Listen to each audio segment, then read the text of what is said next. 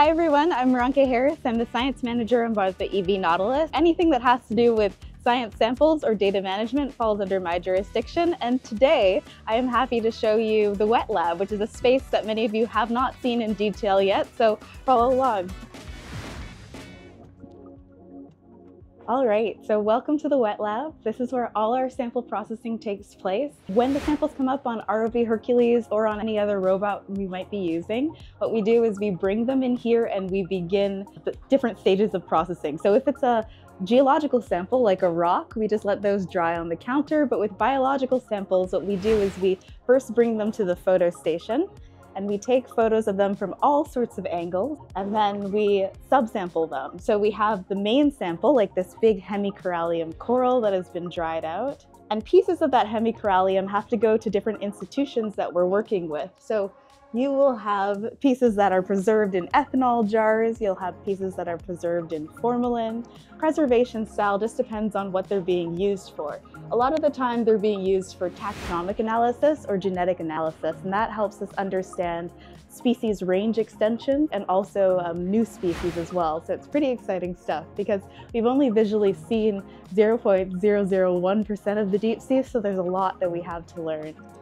And we also have our compound microscope. So this is used to take a closer look at some of the coral species that we bring up. You can see we have tiny little snips of multiple coral species. That's that hemicorallium again, the pink one.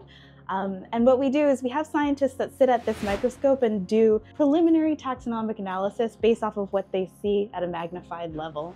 That just helps with down the line processing, getting a head start on guessing what these samples might be or understanding more about how new they might be as well. And over here we have some of our geology samples. So these have been sliced open with the rock saw, and you can see what's actually inside. This is the actual rock part. Everything around it is ferromanganese crust. And you can tell from the thickness of the ferromanganese crust that this is over 70 million years old. And that's because the crust accumulates over time. So a geologist could actually look at that and tell you almost the exact age, but as far as I know, over 70 million years.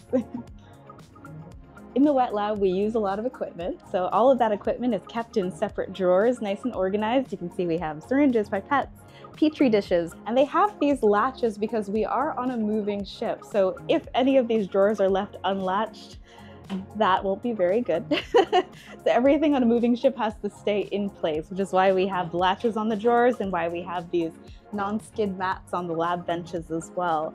I'll show you some of the biology tools.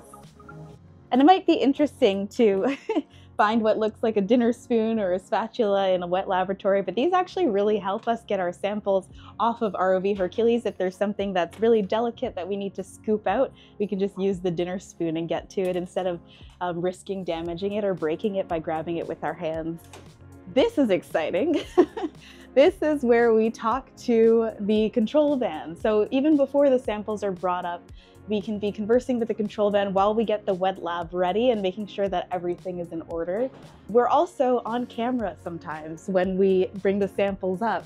If you come this way, another type of sampling that we do is eDNA sampling. So this is our trusty vacuum pump, and this is what we use to filter multiple liters of water and catch eDNA or environmental DNA on those filters. And that's really just any pieces of biological life that we get within the water. So it could be skin cells, it could be mucus, it could be feces. So we're able to tell what was in that area just based off of the DNA that we catch and analyze. You don't actually have to sample the organism or even see it to understand that it was there. It's kind of like detective work in the deep sea.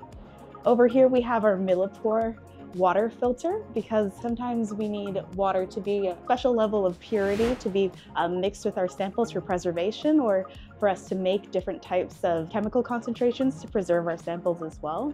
These are the bins that our samples are collected from when we bring them off of ROV Hercules. So when the ROV comes up, it's kind of like Christmas Day, or all the scientists are gathered around the ROV with our bins and our clipboards ready to take all those samples off and begin the processing in the lab as I just showed you. And then over here We have our fume hood. So this is used for any chemicals that we don't want to be breathing in. We're using it for formalin sometimes, sometimes formaldehyde. Ethanol itself, like I showed you earlier, doesn't need to be done within the fume hood, but some of those more dangerous chemicals are handled over here. We have our safety equipment, our lab coats. There are also lab goggles that we use. And I mentioned samples being preserved. So after the samples are put into whatever jars or test tubes or bags they need to be put into, they're preserved one of two ways, or one of three ways. They can either be at room temperature on the lab bench, or they can be preserved in our fridges. So we have some coral samples in there, or they can be preserved in our freezer. And there's nothing in here right now because we also have a -80 freezer in another room. This one's just -20. So the DNA samples are usually kept at -80 so that we don't degrade any of the DNA and they can be further processed on land. Well, that's the wet lab. Thank you for joining me here today in this space. I hope you learned a lot about the equipment that we use, what it's used for, and why the science that we do is important.